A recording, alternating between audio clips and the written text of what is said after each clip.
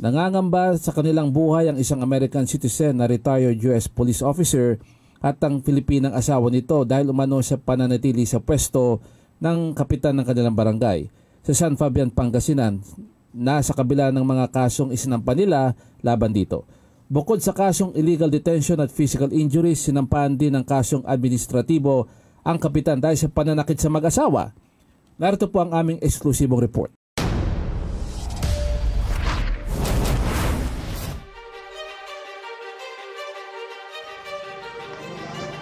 Take it out this camera. Ito ang cellphone video na inilapit sa Erwin Tulfo Action Center ng American citizen na si Frederick Stephen Nogler, 66 anyos at isang retired U.S Police Officer na nakabase na ngayon sa Barangay Palapad, San Fabian, Pangasinan. Help! Call the police! Call the mayor! Get the mayor here! Sumbong niya 8 buwan na ang nakalipas ng pagtulungan silang mag-asawa na sakta ng kanilang barangay chairman na si Leandro Laroya at ng mga tauhan nito habang dumadalo sa pagdinig sa barangay hall. Nagalit umano ang kapitan dahil sa pagkuha ng Amerikano ng video. I took my camera, I put it on the table, and that's when you see he starts screaming at me, pointing at me, leaping up. 3 of them pinned me in the corner, and they're attacking me, trying to get I'm trying to protect my camera. Maging asawa niya sinaktan daw nila kapitan. I have pictures, head wound, cut in my leg. I have a deep cut here. I have wounds all over my body. He got so enraged, he loses his temper and then he kind of snaps. He went over and he put his hand around her neck, pushed her up against the wall. He's choking her out. Then he takes his fist, pushes her right up against, went back like this, pushes her up against the wall. He's trying to kill her. Pinuntahan namin ang kapitan ng barangay pero tumanggi na itong humarap sa kamera. Iginiit niya na nagsampa na siya ng kontrademanda laban sa mag-asawa at hahayaan na lamang niya na gumulong ang kaso sa korte. Ayaw ko pong magbigay ng tama.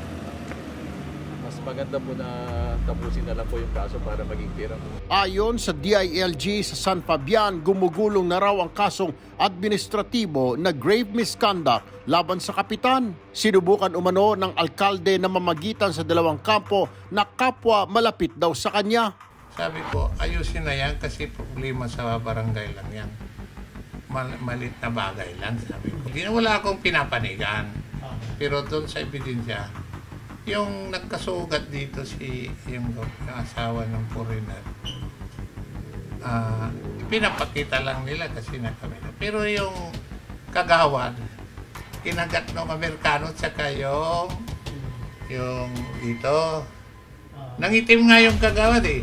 Nabatid naman na na-dismiss na sa korte ang mga kasong kriminal na isinampa laban sa kapitan.